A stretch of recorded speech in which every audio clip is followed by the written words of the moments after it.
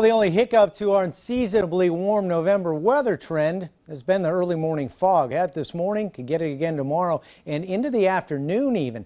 Now the sun's energy is being used to pretty much evaporate this fog, so we're really not seeing temperatures jump as much as we were hoping by this time. Still have temperatures in the low 50s.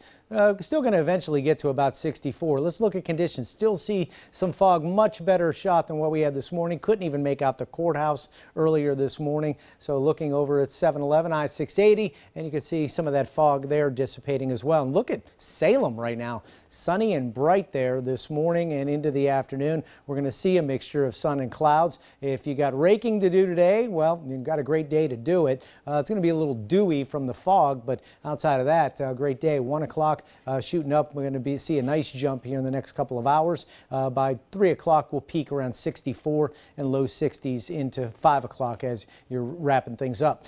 Temps right now still lagging behind, low 50s. We're going to see another fog night tonight. We're going to see visibility dropping off. We'll look at right around 7, 8 o'clock tomorrow morning. You're seeing that visibility down to a mile or less in spots and then improving as we get through the day. It's going to be a beautiful day. Lots of sunshine. Today, sun and clouds, fog finally starting to evaporate. We'll get to about 64. Tonight, temperatures drop in the low 40s. Dense fog again developing. Beautiful weather, though. We usually get in the mid-50s early November. We're going to be in the upper 50s for Thursday. For Friday, 70, low to mid-70s Saturday. We will see some showers coming in Saturday night, and that'll also leak into Sunday. And you can see it's going to be a little bit cooler. Still unseasonably mild, though, for Sunday. Mainly a few showers in the morning. Nice wrap up to the weekend.